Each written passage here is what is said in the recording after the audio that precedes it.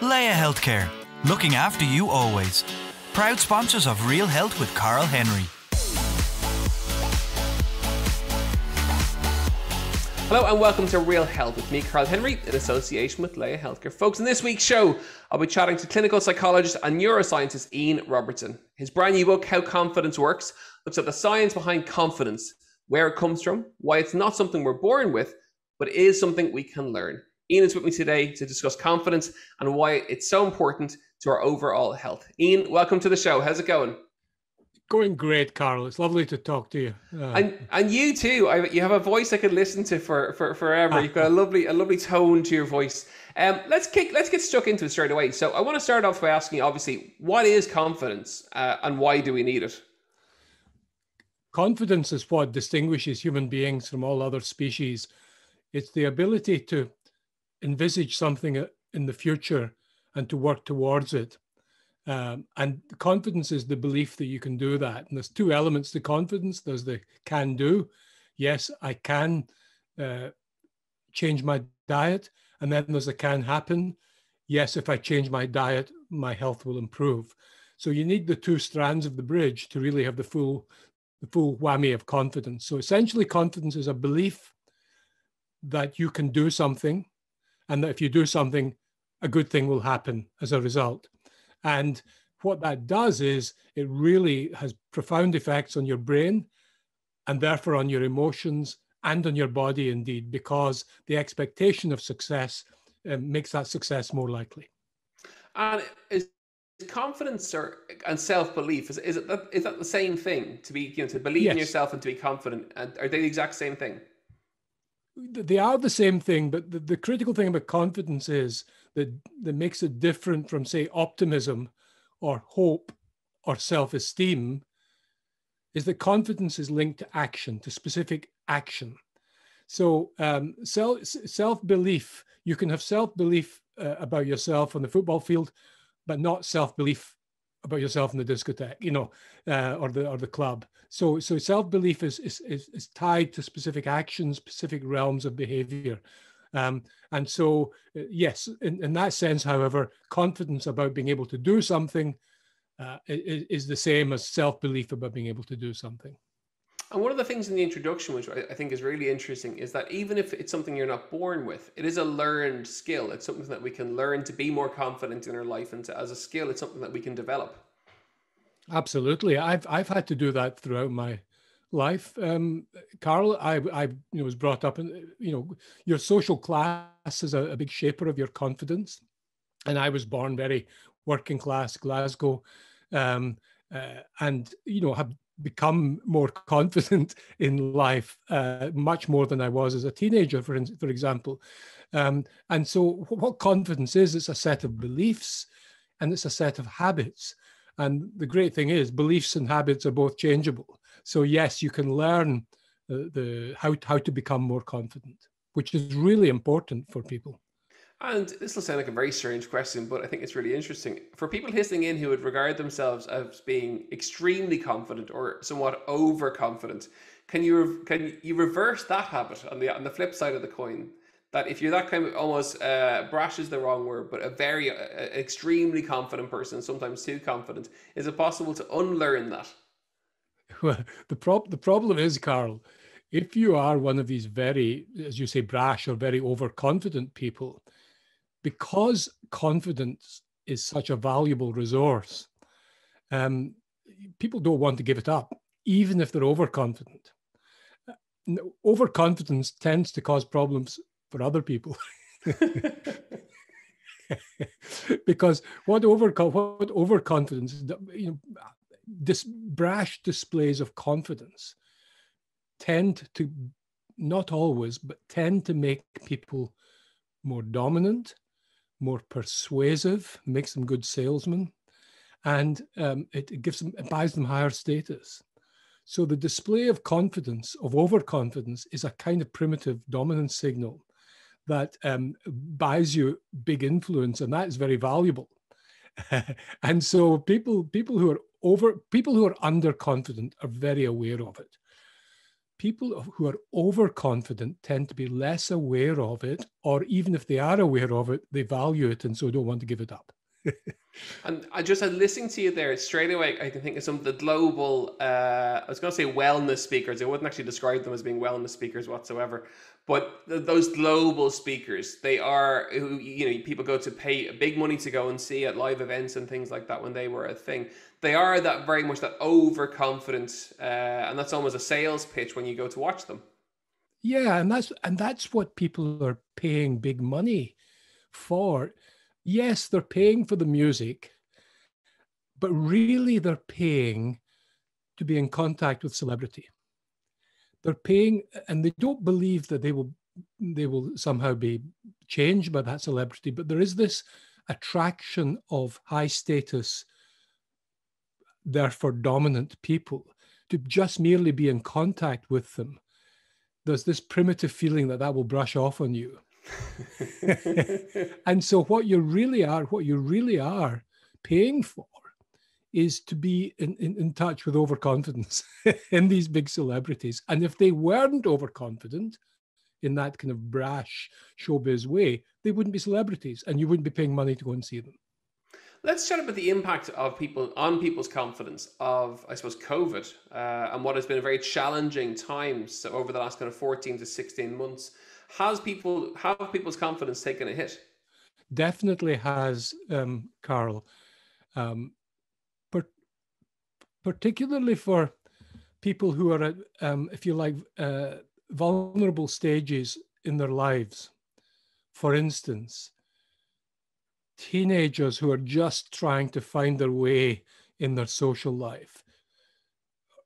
Young people just going into college and their first year is just all online and they're sitting at home in their bedroom and they're not building the confidence and overcoming the anxiety that's inevitably involved in interacting with other people and all that exciting but also scary stuff that goes on.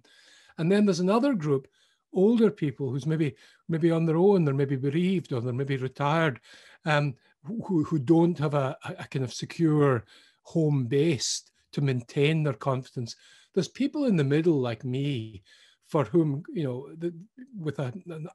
blessed with a lovely family, who have my own kind of built-in community where I live. So, COVID hasn't affected me at all, but there are millions of people who have lost jobs, where relationships are under strain, perhaps because they're in a small apartment, trapped, trying to work with children.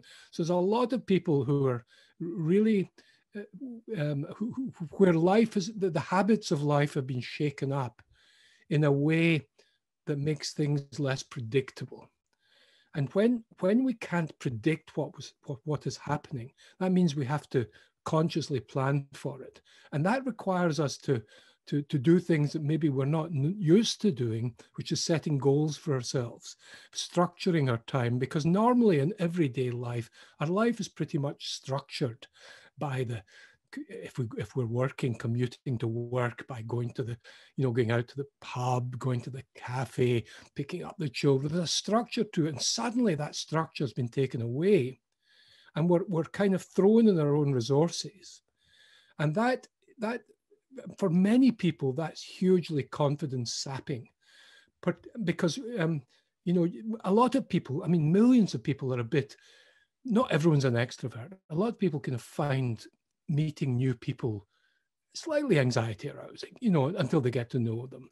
Going into a new job, slightly, everyone feels. Think how you felt when after the long holidays, when you went back to school. The Sunday night before, there was always a bit of butterflies in the stomach, much more for some people than others.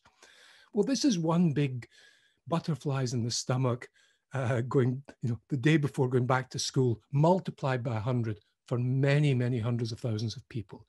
And anxiety is a real enemy of confidence. And confidence is a wonderful antidote to anxiety. That's a phenomenal statement, and I absolutely love it. I've never heard it put like that before, but it's really, really well put. So for people listening in whose confidence has been affected, just from listening to you there, it's very much along the lines of that. almost like a Maslow's hierarchy of needs in terms of how to improve your confidence, that security of people around you, that social context of people around, that all those different elements play a role in building your confidence, or do they? They do. They do. And when they change, in times of change, which is what COVID has been, confidence comes at a real premium. It's really what we need. And one of the best ways of building confidence is by achieving small successes, setting clear goals for ourselves that stretch us a little bit, but that are not too distant or difficult to achieve. Because what happens when you, even if the goal is, look, I'm finally going to clear out that cupboard. You know, I'm sitting at home this weekend. It's raining.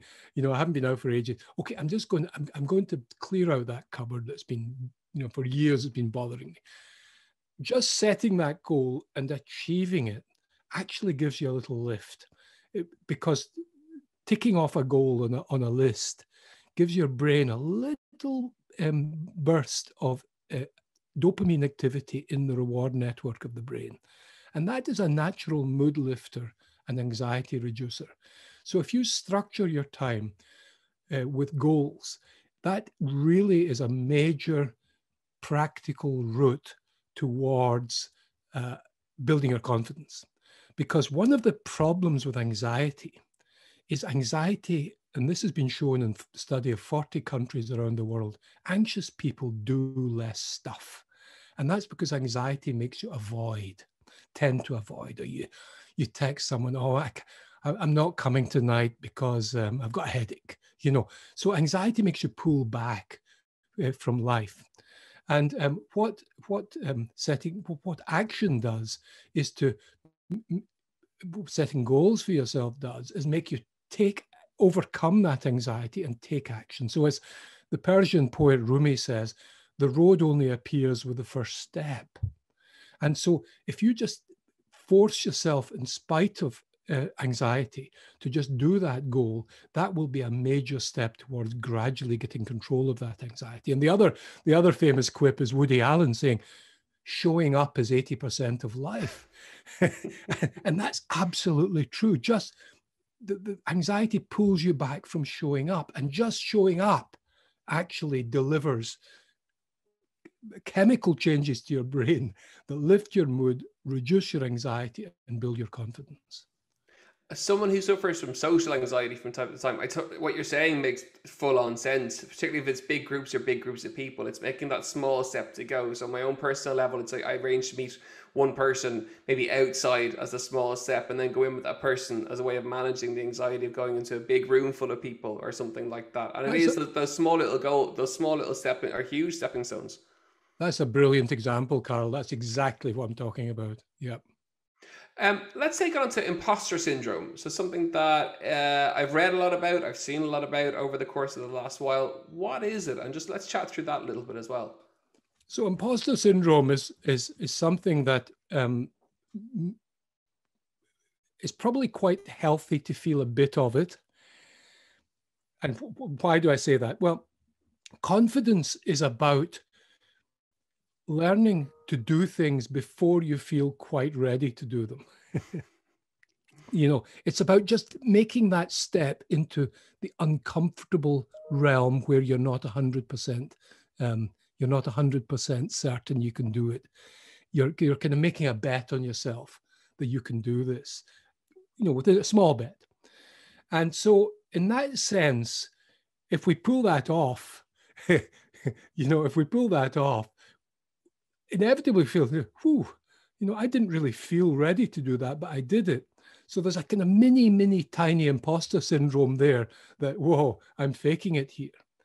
But actually, confidence is all about a slight amount of faking it. Because most healthy people, psychologically healthy people, are slightly self-critical. And that's what makes us nice people. The people who have no self-criticism have low self-awareness, and they tend to be the people that are real pains, cause other people an awful lot of problems. So a tiny bit of imposter syndrome is probably healthy and normal. when it becomes too much is, and this happens particularly to women compared to men, is the feeling that, you know, and it happens to perfectionists very much. The people, you know, people who really get anxious about if they don't do something absolutely right. So they get promoted in their work, and they feel they have to do everything perfectly, be a perfect boss, and that causes them anxiety, and they feel, oh, I'm not really, I don't deserve this position. I'm faking it here. People are going to find me out, and the problem there is that can then mushroom anxiety, and then actually too much anxiety can interfere with your performance. So just as confidence can become a self-fulfilling prophecy for success, so lack of confidence can be a self-fulfilling prophecy for failure. And so what imposter syndrome, one way of dealing with it is to realize that it's healthy to have a slight amount of the imposter syndrome, to realize the more senior your position, the more responsible your position, the more leeway there is to not be perfect. Because you have too many responsibilities, and you have the more senior the position, the more power you have to make mistakes, and the bigger the mistakes you can make.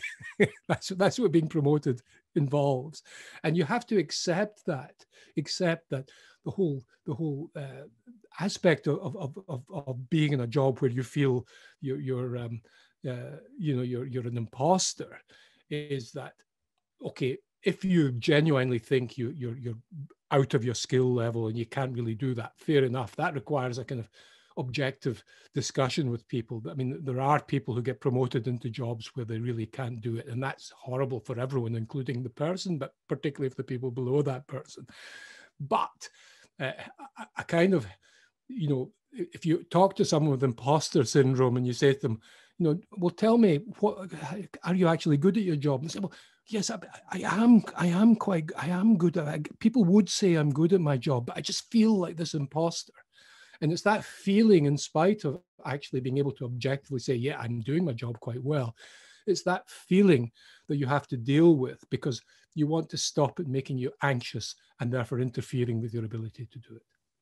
Folks, you're listening to Real Health with me, Carl Henry, in association with Leia Healthcare. We're chatting all things confidence, a fascinating chat with Ian Robertson. I would say that I use that imposter syndrome pretty much for every podcast that I do, because I'm anxious before it.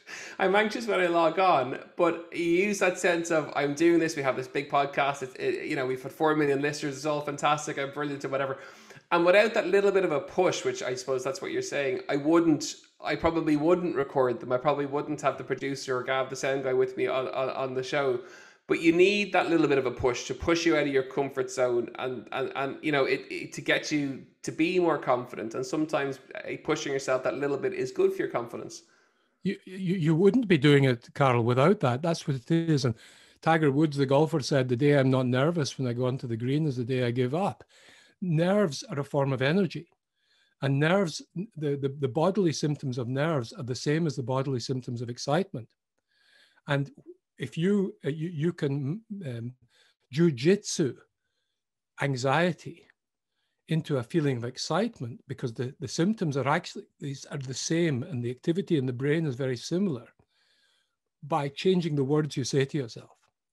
So if you say to yourself before your podcast, which I'm sure you do, wow, I'm excited, and you're seeing it as a challenge in spite of the nerves, then that will actually make you perform better, because emotions of anxiety and excitement only crystallize into one of these emotions by the context, and we impose the context by the words we say to ourselves. So the next time any of your listeners have got a difficult conversation to have, a difficult presentation to have, a difficult interview, an anxiety-arousing interview, try and, first of all, stand up, sit up straight, because posture is important. A constricted posture saps your making yourself small saps your confidence. So stand proud, head up, shoulders back, and say, this is a challenge. This is an opportunity to perform in spite of my anxiety. I am excited. Okay, I am excited. These symptoms are symptoms of excitement just as much as they are of anxiety. And one of the greatest sources of confidence is mastering adversity, is getting through a task in spite of anxiety. And if you do that, that will really build resilience. It's a bit like getting a COVID vaccination. It builds your psychological immune system and makes you more resilient and more confident.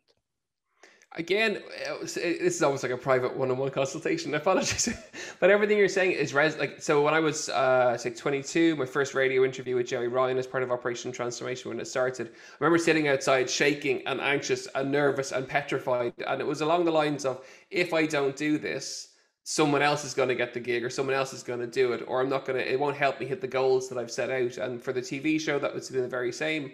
And for the podcast, it's been the very same, that if I don't do this, someone else will do it. And as a tool, or as a self-talk mechanism, it's one of the ways that gets me to, as my producer would kick my ass if I wasn't here, but also it gets me onto the session, or it gets me onto the corporate event, or whatever it may be. So that, my point is, that self-talk, and for people listening in, that self-talk is really, really important, whether it's negative or positive, pessimistic or optimistic, for improving your confidence.